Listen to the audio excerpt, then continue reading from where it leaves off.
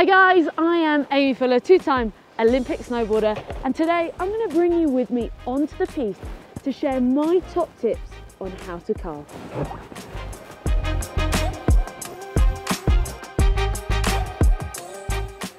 When it comes to carving, it's all about edge control, and that comes from torsional flex.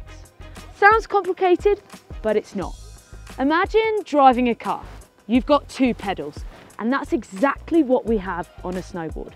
When it comes to the all-important toe side turn, it's all about driving the weight through your front foot.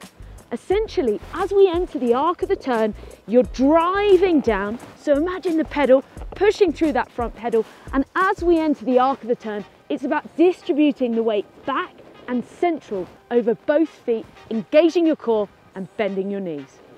When it comes to hillside turns, it's the opposite.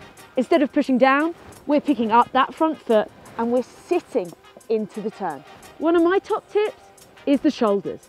Always moving in the direction of travel. So strong core, rotating the torso and looking in the direction of travel.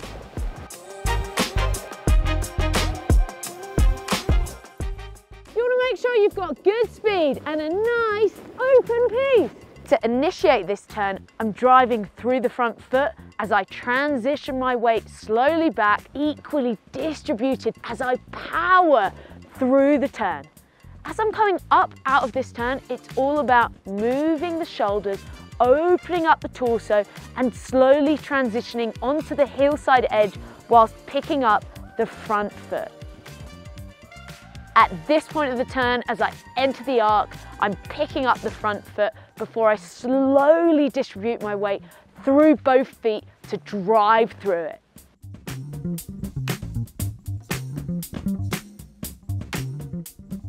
When it comes to confidence with carving, all sorts of turns help the carving process. It's about overall board control. So just in front of me, we've kind of got a choppy, bumpy piece that's in the shade. So you know what? Let's attack it, but with precision. We're going to go for small, tight turns and then open it out.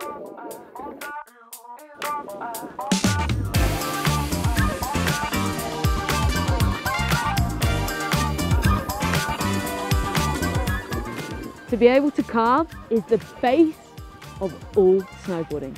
It means you can take your riding anywhere on any piece at any time.